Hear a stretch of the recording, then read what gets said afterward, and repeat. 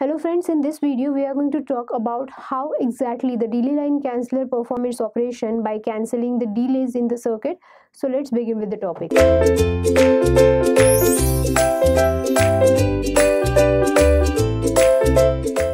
In case of MTI radar, the receiver consists of a delay line canceller which plays an important role.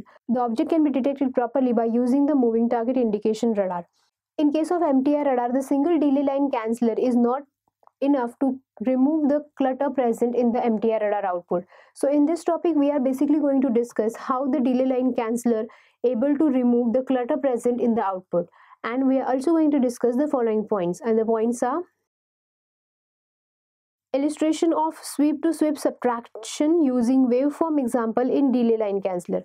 Now we know that the output of the MTI radar is nothing but the bipolar video signal, which is having both positive and negative amplitude.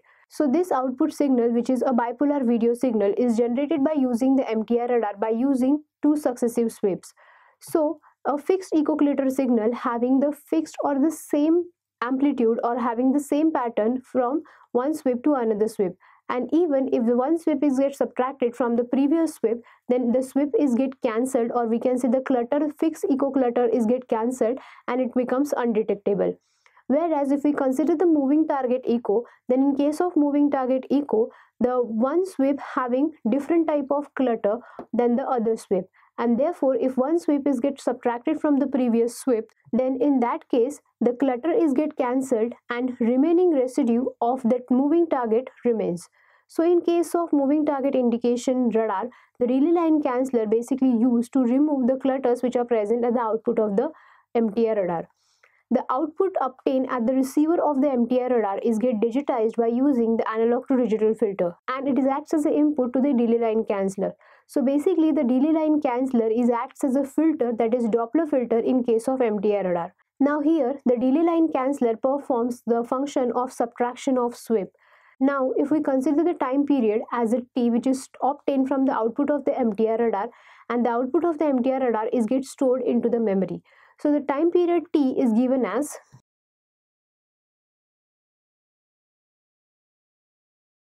t is equals to tp, which is equals to 1 upon fp, that is reciprocal of the frequency.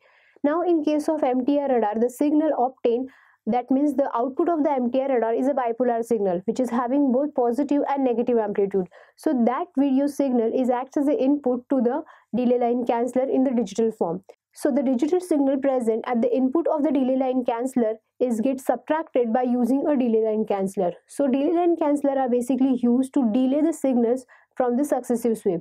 Now in case of MTI radar, the bipolar video signal is get converted into the unipolar video signal, and finally the unipolar video signal is converted into analog signal by using digital to analog converter, and further the signal is get processed and then given to the PPI indicator, that is plan position indicator, for the display purpose. Now let's consider the diagram to understand the operation of the delay line canceller in detail. Now here in this diagram, figure A indicates the moving target having two directions, that is, or two positions, which are indicated by arrow. So here the signal is get converted into a unipolar video, that is indicated by figure C, and then it is get converted again into the analog signal by using the digital to analog converter. So this is how the MTI radar delay line canceller operates. Now let's move to the MCQ part. The first question is, in the delay line canceller, to subtract two sweeps together, we do not need a memory element, and the option is nothing but the two options, that is true and false. We can say option B, that is true. The given statement is true because in case of delay line canceller, if we want to subtract two successive sweeps, then we do not require a memory element. Now let's move to the next question. And the question is, in the sweeps generated by MTI radar, the moving target position are identified by: option A is zero variation in the successive subtracted sweep, option B is variation in the successive subtracted sweep, option C is the pulse generation in the waveform, and option D is both B and C. So we can say the option D, that is both B and C, are the correct option. That means in the sweeps generated by the MTI radar, the moving target positions are identified by variation in the successive subtracted sweep and also the pulse generated in the waveform. So these two are important for identifying position of the moving target in case of MTI radar. So this is what about the delay line cancellors which are used in the MTI radar. By using the subtraction method, the delay line canceller operates on the MTI radar receiver. So basically in case of MTI radar, the delay line canceller acts as a Doppler filter. So I hope you understand this topic of delay line canceller used in the MTI radar receiver for cancellation of the sweep. So thank you very much for watching this video. Stay tuned to Ekeeda, subscribe Ekeeda. Thank you.